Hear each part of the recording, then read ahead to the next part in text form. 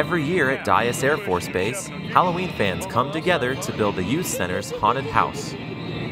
Airman First Class Hannah Doppel couldn't wait to get involved. I am a big fan of Halloween.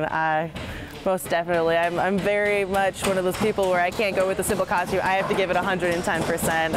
So what does 110% mean? Well, setup starts just days before the haunted house opens to the public, so volunteers have to work very quickly. The rooms host different themes, and A1C Doppel's room is exceptionally creepy.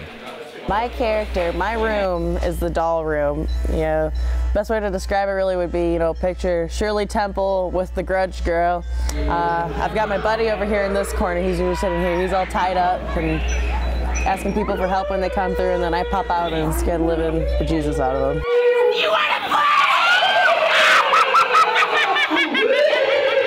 So what does it all look like when it comes together? Let's take a look. Would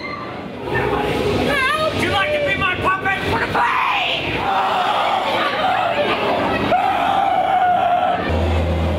From setup to teardown, the haunted house only exists for 1 week a year. But the house leaves quite an impression on anyone brave enough to go through. That was good, okay? Oh my gosh, it was great! Scared the crap out of me. Scared me to death. I hope they do it again next year, just as awesome, if not better. Reporting from Dyess Air Force Base, I'm Airman First Class Corey Schuler.